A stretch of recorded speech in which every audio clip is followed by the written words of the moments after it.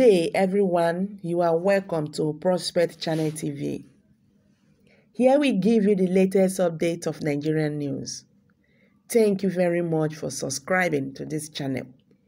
If you have not, please kindly do so by pressing the subscribe button. Also press the bell icon. This is where you get notification whenever we upload any video from this channel. Thank you very much for always stopping by. God bless you. The Efcc has responded to the release of Senator Orji Kalu from prison. On Friday, May 8, 2020, the Supreme Court overturned a 12-year sentence in jail ruled by court in Abuja for Senator Orji Kalu.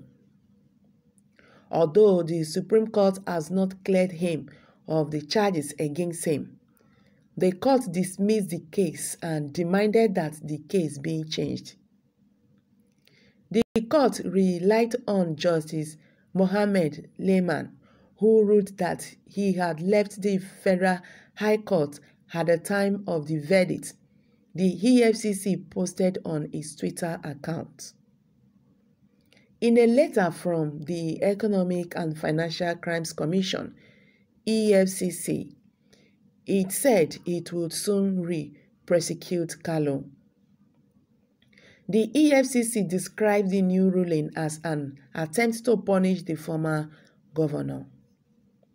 The EFCC has found that the Supreme Court has overturned the verdicts of former Abia State Governor Orji Kalu, Silok Nigeria Limited, and James Udegu, former Abia State Finance Director, with a new injunction, the affidavit said.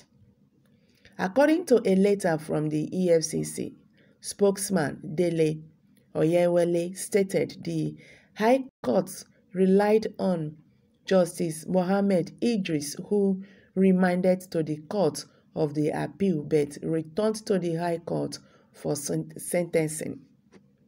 The EFCC was dissatisfied with the decision of the Supreme Court and took it in as an attempt to downplay the sentencing of the former governor. The commission is prepared to prosecute the former governor because his testimony is clear. It is the evidence of money laundering that the Supreme Court has failed to clear. The EFCC will adjourn it until justice is served. Kalu has been charged with 36 counts of money laundering, including $7.1 billion. Wow. So, hello viewers, what's your take on this? This is not surprising to me anyway. This is what we have been expecting. Of course, yes, from this government all this while.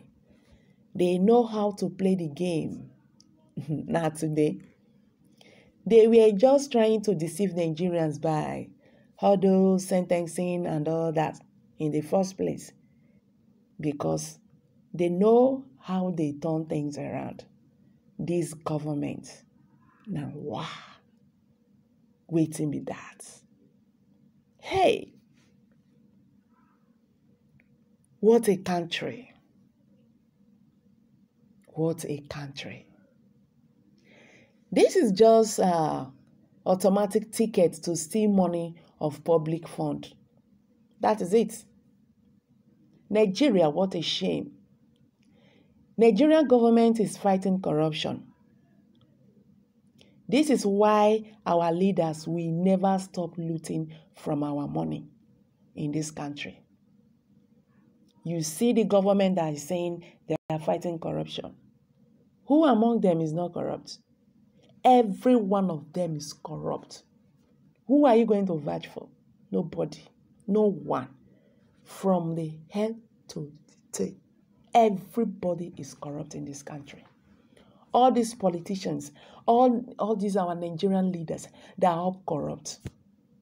They are just good in looting our money. They know how to do it. They know how to play the game. And this is what is just playing out right now. One big oga will be there calling people to enter their party so that their sins will be forgiven. After you might have looted all the money, and you are, for example, the person is in the other opposition party. They know how to do it. The next thing you will run to the ruling party so that your sins will be forgiven. It's a shame. It's a shame. What else is remaining for our next generation? These people, they've sucked this country that dry. It's a shame.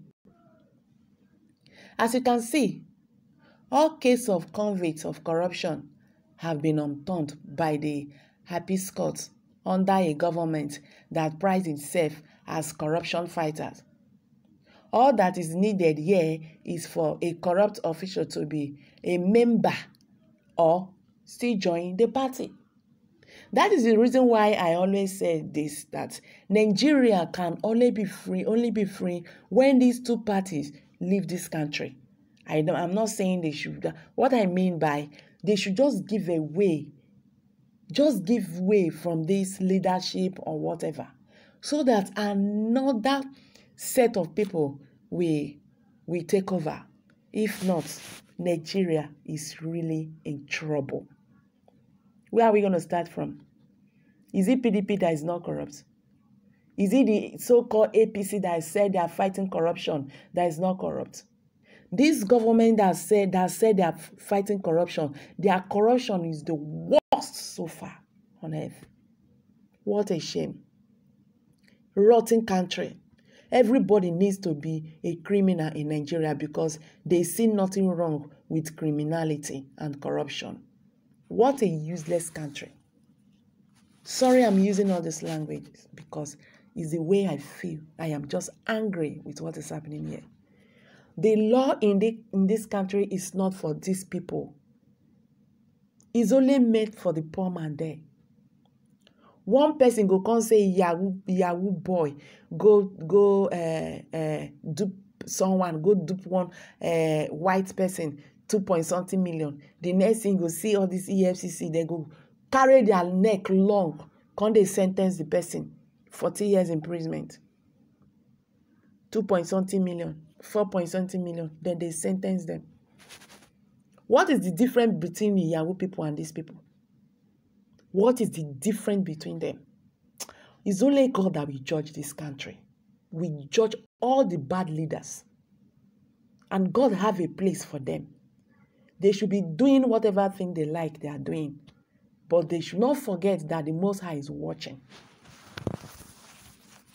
I beg, let's hear from what Nigerians are saying here so that you don't look I'm the only one talking. Somebody is saying here, the question is, did he or did he not steal from his people? The way we glorify thieves in this country based on ethnic sentiment is quite appealing. This same man and his water principle ruled Abia State down. Now, wow. So they've actually granted him bail, Nigerian government. Okay, someone is saying here, so our money, Uzo Kalu stole, has gone like that. The same forces that for state this criminal, what is his name? Uzo Dimma on Imo State set free another criminal that destroyed Abia State. We can see now why Fulani is everywhere. They do what they like and we have no one to run to except God. The wicked shall never be unpunished. Orji Kalu and the Orji may, I don't understand what he's saying there. Let me stop there. All right, somebody is saying here, Uzo Kalu is just unfortunate. One here. Can he say all the other countries are not, all the other leaders are not looters? All of them are thieves. Okay, he said that. All right. Okay, someone is saying here, I'm not in support that they stole money from state treasure. Okay, the problem I have with this government is where the same standard is measured on others, especially the same standard is not measured on others, especially the Northerners. If Abacha was not a Northerner, the kind of insult and curses Northerners will be raining today for looting such amount, chai. In fact, all his assets and all of his siblings must be all seized by the federal government. So, hello guys, I'm going to drop it here for now. What's your take on this? Don't forget to